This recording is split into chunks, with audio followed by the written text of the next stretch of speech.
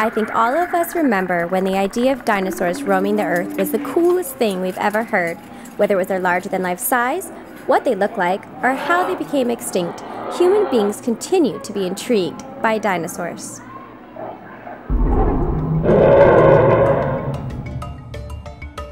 In 1990, author Michael Crichton provided readers with some thought-provoking subject matter pertaining to advancements in genetic engineering and cloning dinosaurs.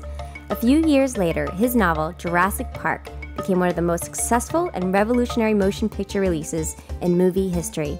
Using the developing concepts behind cloning and reconstructing DNA, the story's foundation is built upon cloning dinosaurs using DNA extracted from a prehistoric mosquito that was preserved in fossilized tree resin, otherwise known as amber.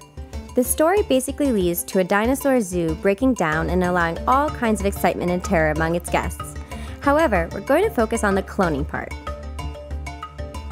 Intelligent paleontologists have found many dinosaur skeletons, and they have even found ancient bugs trapped in amber.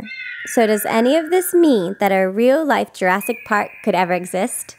Thanks to amazingly innovative paleontologists and geologists, dig sites all over the world have provided human beings with extensive knowledge about prehistoric Earth. Among the findings is a vast inventory of fossilized dinosaur bones, which have been meticulously examined, providing detailed information about dinosaurs. Under the direction of renowned paleontologist Jack Horner and the influence of Jurassic Park, skeletal discoveries have been broken down with the process using an acid in hopes of finding remnants of dinosaur tissue. To the surprise of many scientists, the excavation team was able to find blood vessels among the 65-million-year-old bones. But after looking deeper in an attempt to uncover actual dinosaur DNA, it was realized that DNA does in fact have a shelf life, and the dino DNA broke down long before the discovery of its fossilized bones. But what about the idea of extracting prehistoric DNA from a somewhat preserved mosquito? According to geneticists, this doesn't seem like much of a probability either because of any DNA trapped within the ancient insect would be tainted by its own DNA and any other possible DNA surrounding it.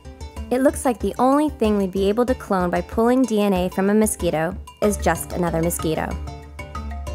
I guess the concept behind Jurassic Park will just have to remain within the realms of fiction for now, but using cloning to bring back an extinct species is another story.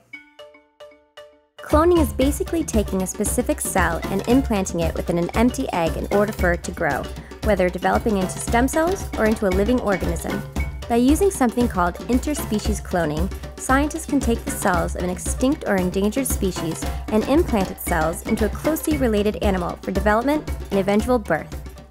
Some brilliant scientists have even discovered ways to use a similar process to manipulate character traits among presently living organisms to reproduce their extinct ancestors. One example of this would be an African elephant giving birth to a mammoth. It looks like great minds may soon be changing just how we define the term extinction. Due to a cosmic collision between an asteroid the size of Mount Everest and Earth 65 million years ago, 70% of life on the planet was forced into extinction. This included the dinosaurs. The catastrophic impact was so great that debris from the collision achieved escape velocity, being propelled back into space.